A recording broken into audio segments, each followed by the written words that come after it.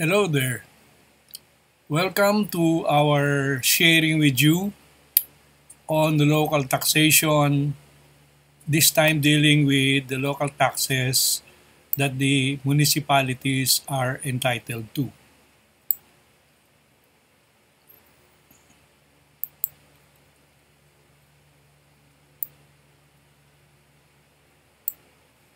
The municipalities essentially have four types of taxes that they can implement, but the three are too petty, if I may use the word petty, to worry about. It is the tax on business that really becomes a unique, a very interesting feature for the municipalities. And we will deal with them because there are two components. Number one, if you are a manufacturer, you have a different rate versus when you are in the sales and marketing area, either as a wholesaler, distributor, or a retailer.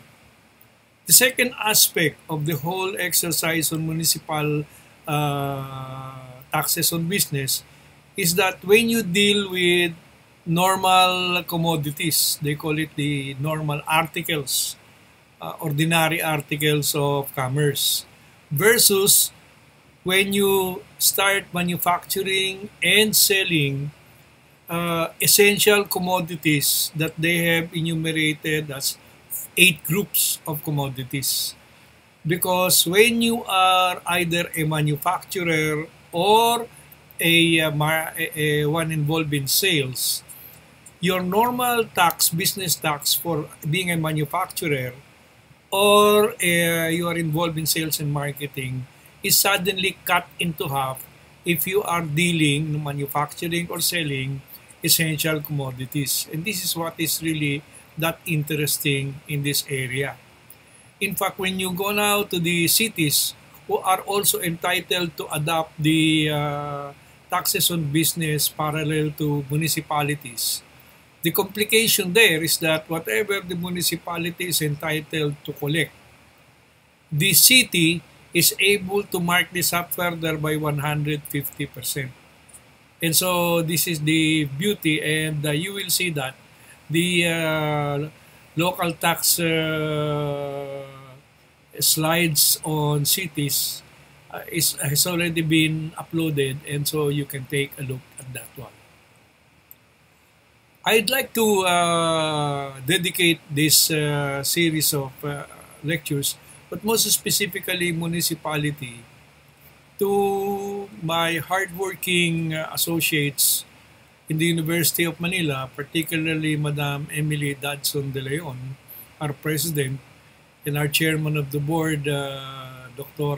Monet de los Santos, and also our corporate secretary, Attorney Diosdado Madrid, and the rest of the deans and all the faculty members and workers and employees at the University of Manila. We're having definitely some difficult times and challenges as we failed to administer our final examination last semester, and we therefore are at a loss on how do we manage all of these things. My bigger problem is, of course, the College of Law, and I am not the only Dean of the College of Law that is having this problem. So far, I have not received any positive feedback from any law school, except that everybody is trying to talk about online legal education and having meetings electronically through Zoom or probably Google. But other than that, I think the University of Manila is so far the only one that is way ahead in online legal education, because we have at least uploaded already about 8 of our electronic modules through YouTube. Anyway, I am Dean Joe-Santos Balagtas Bisquera, the incumbent Law Dean of the College of Law of the University of Manila, and also the Vice President for Legal Affairs and a member of the Board of Trustees. I have a bachelor's degree in business administration, major in accounting, and a certified public accountant from the University of the East, summa cum laude. I hold a Master of Business Administration, MBA degree from the University of the Philippines in Diliman, graduating as magna cum laude and valedictorian. My Bachelor of Laws is from the University of the East, cum laude and valedictorian. After graduating from college, I immediately joined the corporate world and gradually rose up to the level of senior corporate management in the area of finance. I was with Fuji Xerox, with Motorola, with ESSO that became Petron, with GlaxoSmithKline, with Meralco's Construction Division, Eco Asia, with Delgado Brothers, Furadan, and Permaline. After I passed the bar examination as a working student, I started appearing as a trial lawyer in counsel in a number of regional and metropolitan trial courts all over Metro Manila and the neighboring provinces. I would take a leave and I would remember the late Senator Renato Cayetano kidding me in saying, Panyero, how much do you lose in terms of waiving your vacation leave versus at that time receiving only 2,000 for appearance fees for counsel. And I said, well, my dear Senator, at least when I retire from the private sector, I will not be jobless because I would already be experienced trial lawyer. And he said, what a way to aspire. And he said, good luck. That's why I love Senator Rene Cayetano. I missed him and he's one of my idols in the field of law. Anyway, without much ado, I continue to be part of the legal profession. I am an active as counsel and trial lawyer, continuing to appear in court, reaching up to the Supreme Court on my pleadings and appeals. And at the same time, I had the chance to teach for 30 long years in the Graduate School of Business, teaching financial management at De La Salle University and the University of the Philippines. So today, I am still actively involved with the field of law, and this challenge of instituting online legal education is to me one of the more exciting ones, although I go to bed trying to upload all of this and complete this at about 2 o'clock almost every night and would be up again at 6 o'clock in the morning. Anyway, without much ado, allow me now therefore to present this, especially in the name of all of my law students at the University of Manila.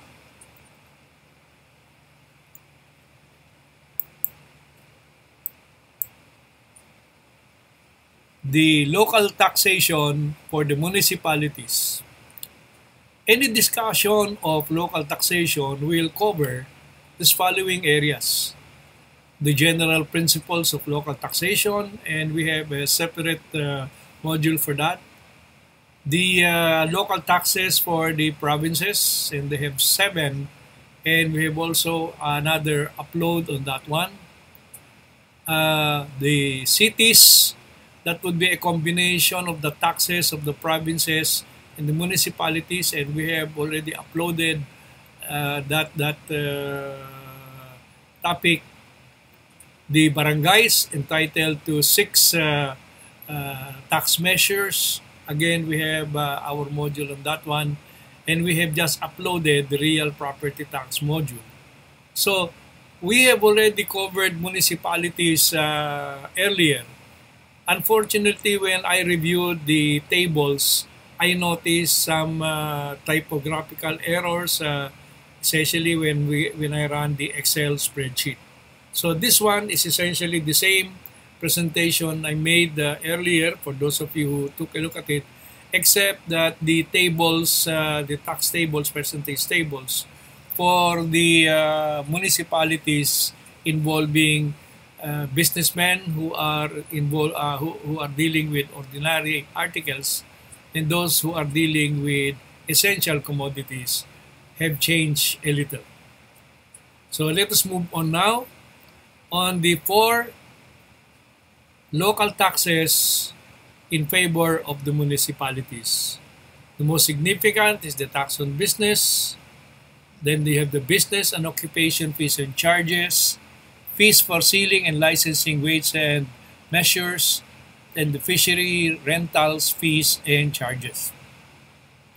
To start the ball rolling on the tax on business, a very significant topic under this, we have 3 types of business taxes falling under this category. The first one is called the graduated percentage and fixed business taxes. The second category on business taxes is the fixed percentage business tax. And the third one is the annual business tax on a single category of taxpayer. On the tax on business, graduated percentage and fixed business, allow me to show the 2 major groupings by commodity under this. The first commodity deals with essential commodities, and the second one involves any regular articles or commodities of commerce. In the essential commodities, one is either involved in the field of manufacturing or in the field of marketing and selling.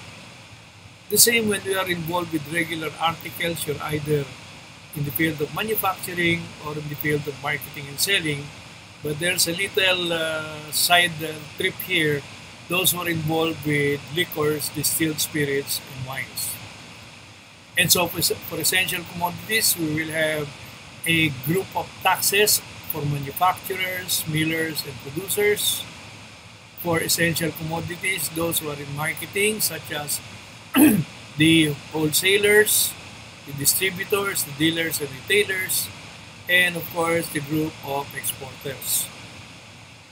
When the businessman is involved with any other commodity than the essential commodities listed here that we will show you, he is involved in regular articles or commodities. He is either again in manufacturing as a manufacturer, miller, or producer, or he may be again in marketing such as wholesaler, distributor, dealer, or retailer. And as I was saying, there is an allied group with the manufacturers here of regular articles. They represent the assembler, repacker, processor, brewer, distiller, rectifier, and compounder of liquors, distilled spirits, and wines. And so when you have these 2 groupings, manufacturing and selling, dealing with 2 groups of products, essential commodities and regular products, plus liquor, the third one is rendering some service. So these ones are dealing with tangible commodities. This one is dealing with service. And so we go now to the next category of business tax. The first category is this graduated percentage and fixed business tax. The second category are the fixed percentage business tax imposed on bankers and all other businesses that are performing services such as pawn shop, beauty salon, barber shop, car repairs, and gyms. And finally, the third category is an annual fixed business tax implemented on peddlers. Yung po naglalako, katulad ng tumatawag ng malakas ng taho, yung naglalako ng mga iba-ibang produkto, they have an annual fixed business tax for peddlers. Moving now to the details of the tax on business, but zeroing in on the first group of products where the manufacturer, the retailer, or the exporter may be dealing with essential commodities articles of commerce. let me immediately jump into the overall picture that if you are dealing with regular products under the essential commodities, the manufacturer pays 37.5% of 1%. If it is a retailer dealing with regular products, he is charged 50% of 1%, the same with the exporter. On the other hand, if he deals with essential commodities, if he is paid, if the manufacturer is paying regularly 37.5% of 1%, he is required to pay only 50% of that particular tax when he is dealing with essential commodities. That is why it is important to know whether the manufacturer is dealing with commodities and there is one sample that is already looking inside to the window when he's dealing with rice and corn in the field of manufacturing. So these are essentially our rice farmers. Now, on the other hand, if a retailer is dealing with rice and corn, he would normally also be asked to pay one half of the 50% of 1% tax. And so it is very important for us to understand what are these 8 essential commodities that will cut down our regular business tax rate by 50%. Kalahati lang po ang ibabayad. So the first one would be the manufacturers, retailers, and exporters dealing with the first essential group of rice and corn. The second essential commodity group would be the flour, which is either wheat or cassava, meat products, and dairy products. In the same category are food, sugar, and salt, locally manufactured, processed, or preserved, and agricultural, marine, and freshwater products, whether in their original state or not. The third group of essential commodities is cooking oil. Ayun po ang minola. Nandito po ang cooking gas, ang aming paborito na Petron Gasol. The number 5 essential commodity would be the laundry soap. Ito na po ang Tide. Laundry soap po, kasama na po ang detergent, andin na rin po ang medicine. Whether you are a manufacturer or a retailer. And then number 5 would be school supplies. And number 6 would be cement. The number 7 category of essential commodity. Allow me just to bring this down a little so that we can see the other slides.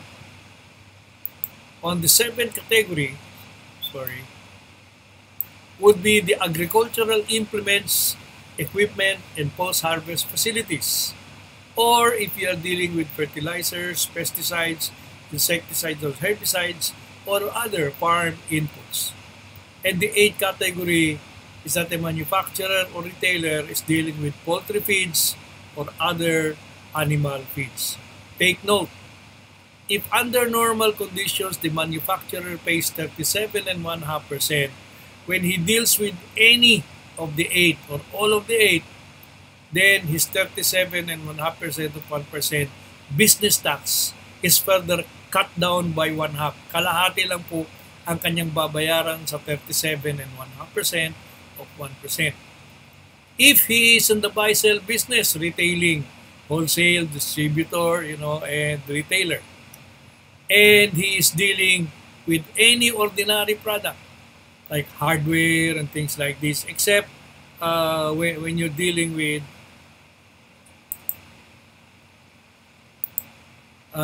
cement. If you are a retailer of on ordinary hardware item, you are charged 50% of 1%. But if you are suddenly selling cement, the cement will only require you to pay one half of 50% of 1%.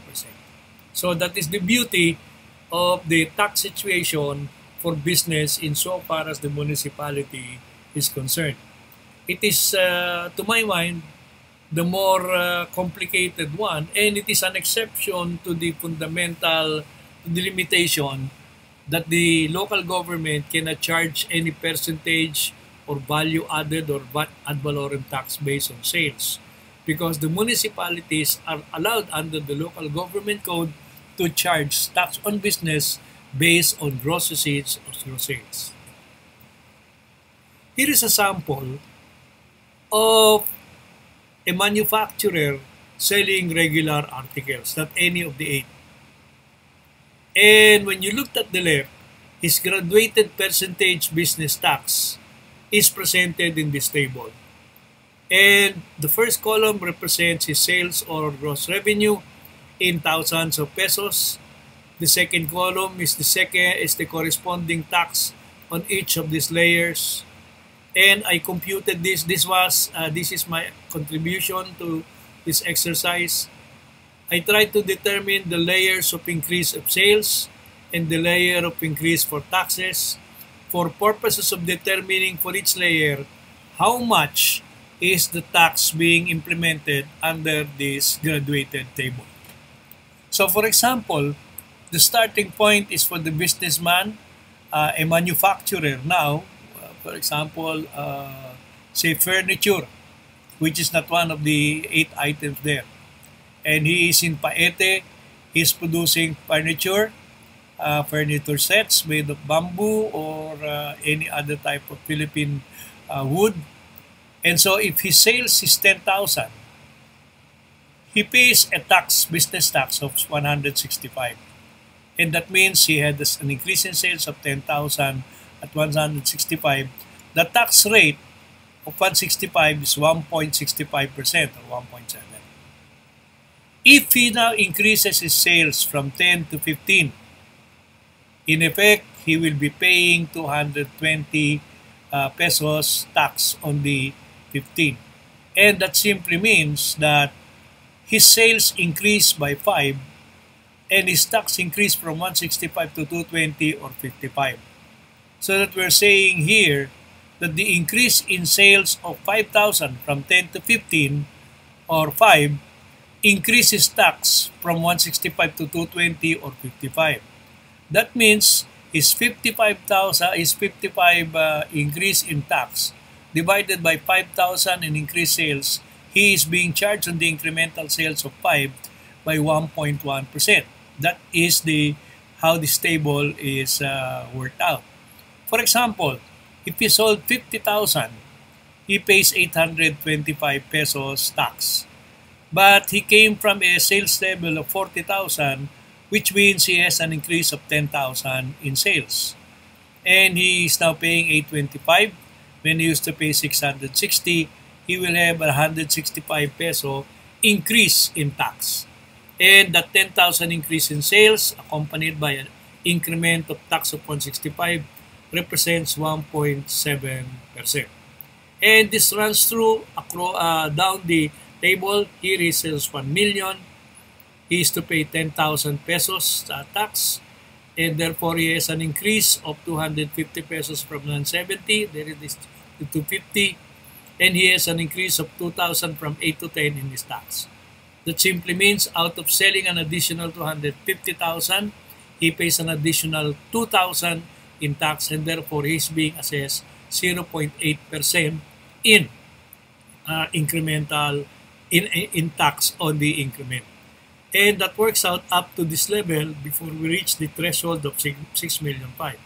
At 5 million, he is to pay, based on the table, 23,100. His 1 million increase in sales is accompanied by 3,300 in taxes. The difference between these two, 19,800 moving to 23,900 is 3,000. Therefore, he is being charged here 0.3% on his 1 million increase from 4 million.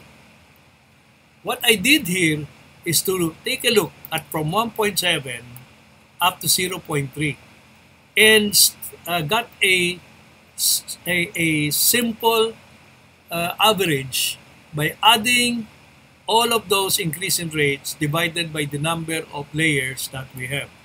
And so what is our conclusion? That based on this manufacturing table, the businessman who is moving from 10,000 to 5,000 is being charged on an average of 1.12%. 1.12, more than 1%. Well, so what if we know that particular figure? The tax on business for municipalities gets to have a unique feature that when this businessman reaches 6.5 million, he is allowed to switch to the second category, which is the fixed business tax. At 6,500,000, this businessman who is to pay supposedly an average of 1.12 will now be allowed to pay only 37.5% of 1%. Meaning, if you convert that into a decimal, that's supposed to be 0.375%, less than 1%. So that if he pays under this fixed business tax, his tax burden is only 0.375. But if he is to pay under the table, based on the table, not under the table, based on the table, he would be paying 1.12%, more than 1%. So which is cheaper? 0.3, which is cheaper, 1.1 or 0.375? Obviously, your answer is this is cheaper. So that when he reaches the threshold of 6.5, it is logical for him to avail of the second layer, which is the fixed business tax of 37.5% of 1%. So this is the feature of the municipal tax on manufacturers who are not dealing with essential commodities. You have a table that is graduated, which is on the average increasing the rate by 1 and 12%.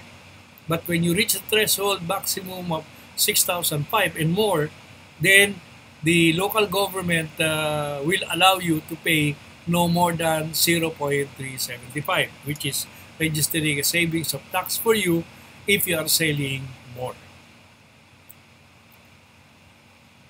Now, let us modify this. When this same manufacturer now, we said he was selling, for example, furniture in Paete, Laguna. But he decided, instead of selling furniture in Paete, Laguna, he started buying, he started, for example, dealing with any kind of the essential commodities. And you can pick up any one of them. For example, he starts dealing with the food items, with meat, with dairy products. And so the moment he switches as a manufacturer, his commodity to essential commodities, one of the 8, his percentage tax table changes. Now, given this table, and we know this table will still increase by 1.12%. However, the 112% that he is paying has been cut down by 50%. In effect, the original table as a manufacturer of regular commodity will be cut down by 1/2 or 50% or what? Yes. And so therefore, when this particular manufacturer who is dealing with essential commodity now reaches the threshold of 6.5, let's take a look at what happens. He switches to fixed business tax because this time, while he will still be contending with that same 6,500,000, and under normal conditions, he would be paying 37.5% for that, or 24,375 in tax. The government now, the local tax code, allows the municipality now to give him a significant discount. If he is selling essential commodities, only 1/2 of his normal tax will be collected by the local government at 12,187. So here, we already know that if he is selling a regular commodity, he is being charged 1.12% in terms of tax.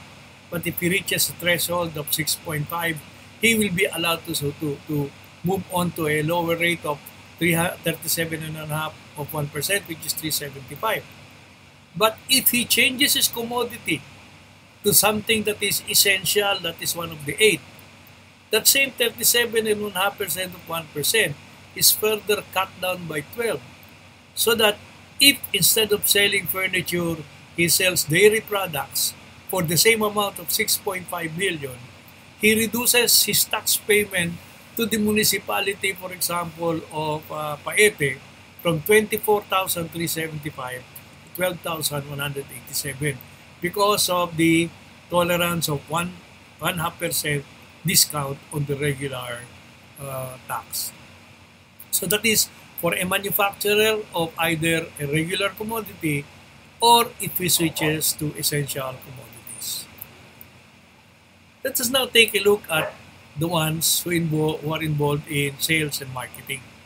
So after the manufacturer produces his regular products, obviously the sales and marketing activity comes in. And one of the participants there, from the wholesaler, distributor, dealer, retailer, here a dealer. And he, for example, sells the same, for example, furniture. And therefore, he is confronted with this graduated percentage business that is normally relying on 50% of 1%. Now, you will notice here are the tax rates for him. And in the same exercise, I did the averaging out so that here, remember, the manufacturer is being charged on the average 1.16. This particular dealer is being charged 1.42% on the average of the graduated tax. However, while the manufacturer is looking into a threshold of 6.5 million before he switches to the fixed business tax of 37.5%, for the dealer, he only waits for 2 million, only one-third. 2 million, and if he sells 2 million, he can switch to not 37.5%. He will switch to 50% of 1%. Let's take a look. Switching now to the fixed business tax of 50% of 1%. Intuitively and mathematically, we know that instead of him paying this average of 1.42%, the local government code is allowing him to pay only 0.5%, which is 50% of 1%, on his sales of regular products as a dealer, as a trader, where he enjoys a reduction from 1.42 on the tax table to only 0.5 when he switches to the fixed business tax when he reaches 2 million in sales. Now, the same dealer handling the furniture in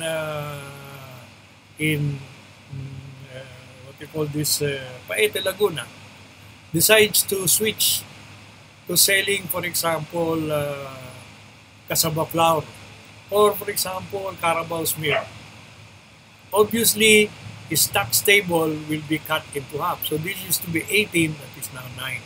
But we know for a fact that no matter whether he cuts it, he will still be charged a certain rate of increase, which is 1/2 of 1.42. That's about 0.7. But when he reaches 2 million and he has the opportunity now to switch from the percentage tabular tax to the fixed business tax, the municipality allows him to enjoy the benefit of 1/2 discount against his traditional 50% plus 1.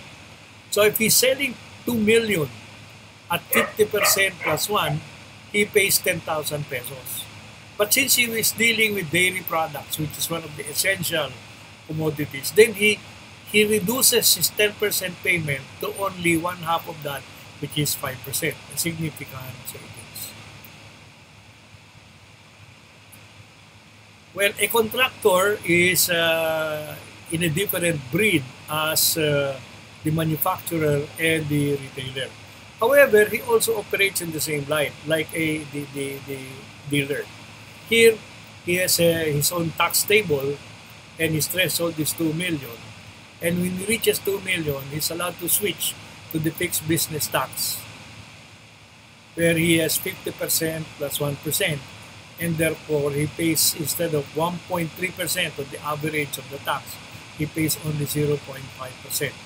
Well, some of you who are naughty may wonder, how come there is no variation of being of dealing with either essential commodity or the ordinary commodity? A contractor is not dealing with products or commodities, so he doesn't have that kind of variation where he can cut this down further by 50%.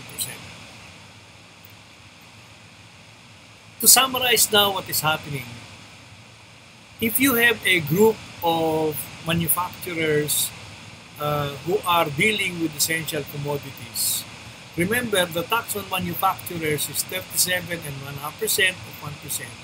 But by reason of dealing with essential 8 commodities, any of them, he cuts down further his business tax by one half when he reaches 6.5 million in sales. When we continue with the business model where the product is now passed on the sales and marketing group, ultimately to a dealer, the dealer is subjected to the 50% of 1% as his business tax. But he is given also that same 1/2%. So he only pays 1/2 of the 50% of 1%.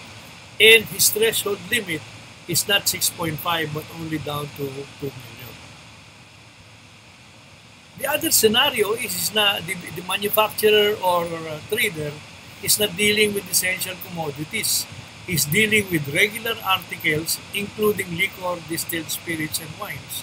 And so when he is either a manufacturer or somebody involved with the liquors, distilled spirits, and wines, this particular manufacturer goes back to the basic tax rate of 37.5% of 1% if he reaches 6.5. Otherwise, he uses the graduated table charging a higher tax rate.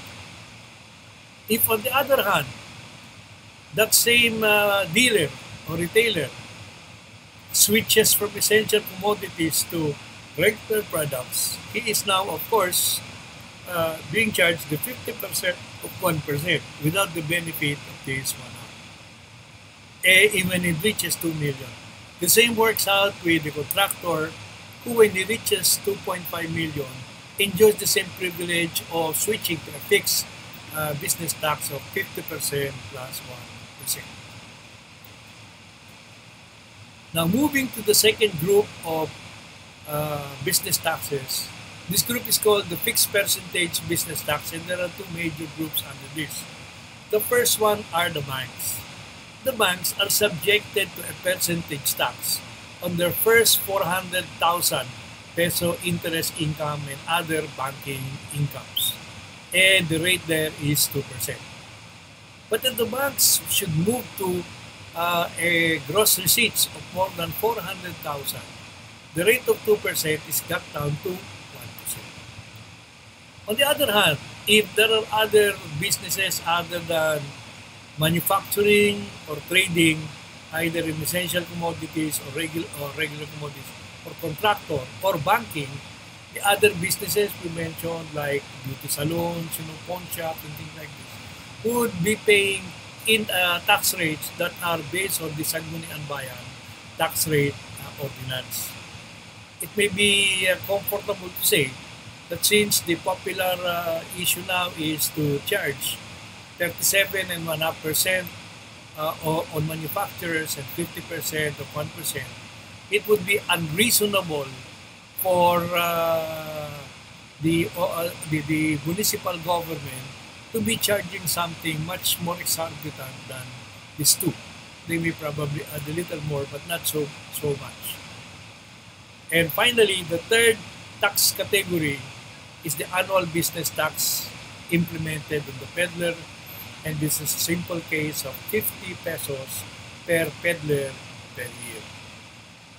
Essentially, my dear friends, that completes our discussion on the local taxes. There are 4 of them that the municipality can charge. And the most interesting is what we have fully explored, the so-called tax on business imposed by the municipality. We structured that in saying that there is a tax rate for manufacturers at 37.5%. And if he were a retailer dealer, he would pay 50% of 1%. The switching is at the level of 6.5 million for the manufacturer and 2 million for the reseller. However, it is interesting to note that while the businessman as manufacturer and as reseller are being charged these rates, the moment he deals with any of the 8 essential commodities, what will be required of him is only 50% of the rate that he would be paying if he were dealing with a regular commodity.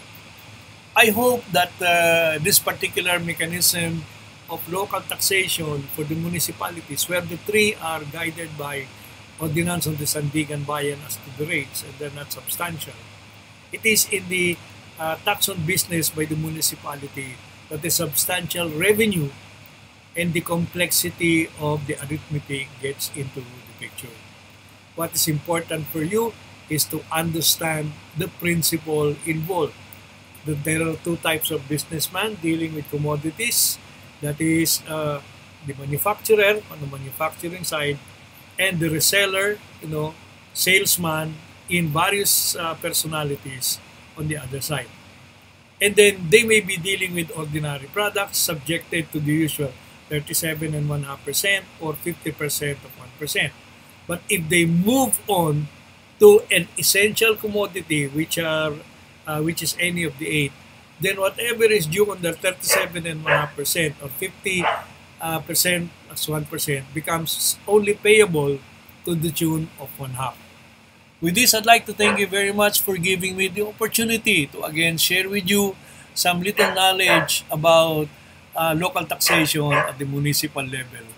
And I hope, especially for the city mayor, for the municipal mayors, for them to be able to understand this so that they'll be able to appreciate and convey to their constituents also how this municipal business tax is implemented. For those who are taking the bar, this may be the first time you're hearing the details of this. You don't have to memorize it. What is important is for you to pick up the highlights that I summarize on the second to the last page. Marami pong salamat. Ako po'y napupuyat sa paggawa ng mga slides na ito. Sana naman po may nakalagay dyan sa baba na supposedly yung aking subscribe note. Pag nakita nyo po ito habang nanonood kayo, pakipindot lang po kasi it gives me feedback na meron naman nanonood sa akin. Napakasakit naman na ang aga-aga mong gumigising, matapos gabi ka na matutulog, masakit na likod mo, masakit na ang paa mo, lumalampas ka sa pagkain, nung pala'y wala naman nanonood sa pinaghihirapan mo. Ang masakit para sa mga kukuha ng bar, dumadami ang mga questions sa local taxation. In my experience for the past 5 years that I am a bar reviewer in taxation, that is the reason why local taxation is not covered by many bar reviewers because it is a specialty type of taxation. And for some reason, I got interested in it. And so I am always assigned to handle among my lectures in taxation, local taxation, including real property tax. And so, while it is still early, it is better to understand these local taxes, and we have already given you all the coverages from general principles. You have the taxes on provinces, the taxes on municipalities, the taxes in the barangays, and the taxes on the city. That's the real property tax. I hope you have the complete set of YouTube updates. And every now and then that you're not doing anything, you can log on to YouTube, either using your desktop, or you may have your own, iPad, or probably even using your cell phones, provided you have an access to internet, YouTube. Marami pong salamat. Mahal ko po kayo. At sana po ay pagpatuloy na makapaglingkod ako sa inyo by sharing the little knowledge I have. Thank you very much.